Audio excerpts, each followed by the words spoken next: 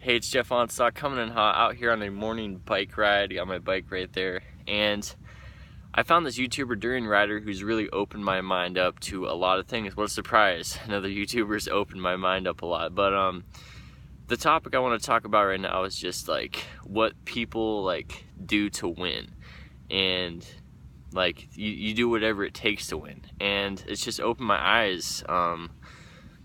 To understand, like, especially in athletics and some of these huge YouTube channels that are all about aesthetics, and these big bodybuilders who look like they can eat whatever they want and still stay as ripped as Brad Pitt or as ripped as a Spartan. And the reality is, a lot of them are on steroids, and I am naive enough to believe that they're not. And I used to defend people that would, talk about the Hodge twins. They're completely natural, and they're completely natural. And I would defend people that had an argument said, dude, those dudes are on steroids.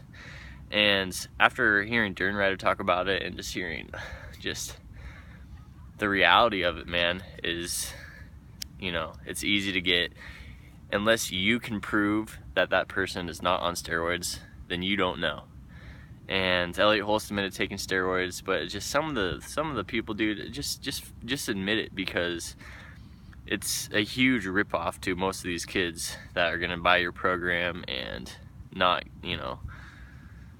just not understand what's going on. So I personally think it's okay to take steroids. Like, why not? You're just achieving the best body you can. Why not take steroids? Why wouldn't you take steroids? So just my little thought for today. Hope you guys enjoyed this video. Have a great day. Get outside. It's nice out. Peace.